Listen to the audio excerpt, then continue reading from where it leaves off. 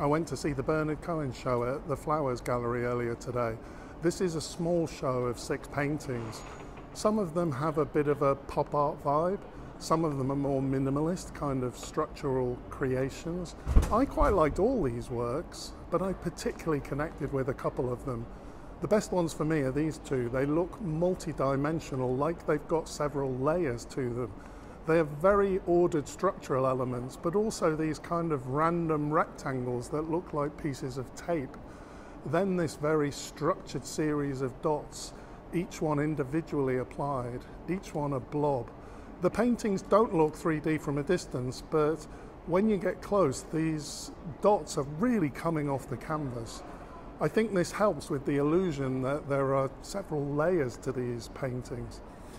Aesthetically, the effect of this is great. I could stand and look at these for a long time.